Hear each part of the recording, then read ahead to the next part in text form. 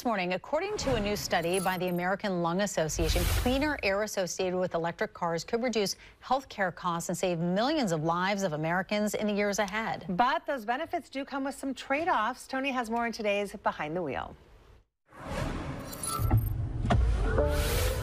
One of the first things you notice from behind the wheel of an electric car is the quiet.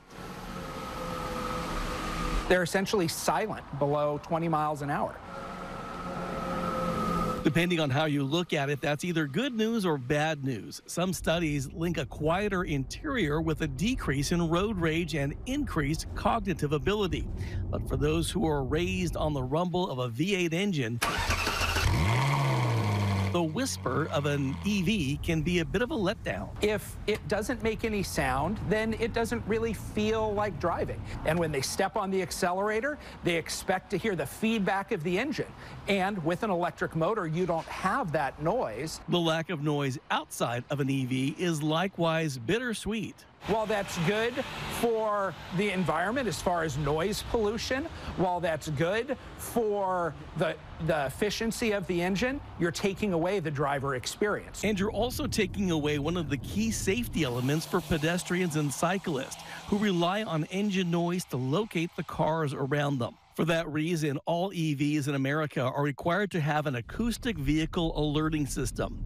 That generates sounds at speeds below 12 miles an hour. Those sounds can vary. There is no universal sound. Different manufacturers get to choose the sound that the vehicle makes.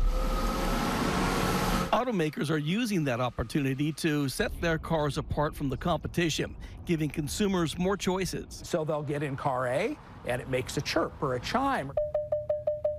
And they'll get in another car and it's a little more aggressive or a different sound, or it's synthesized. If taken to the extreme, all of those options could create more problems than they solve. Imagine a day when drivers could download engine sounds like ringtones. If the overall idea is to reduce noise pollution and keep things that are a little more harmonious in heavy traffic, do you want 100 different sounds that people can pick and choose? Probably not. Tony Martinez, Fox 12 Oregon. I wanted that Flintstone. I was just going to say the feet, little feet going.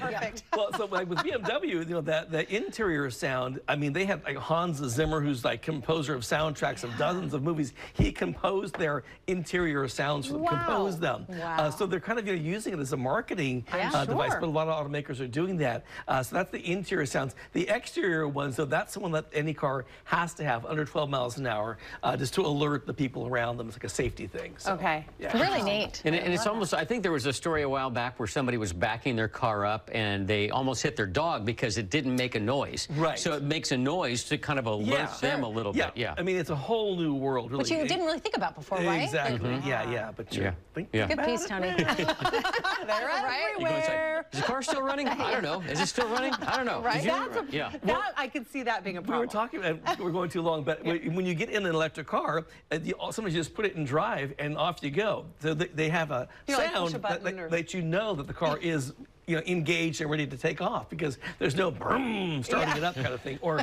in my case,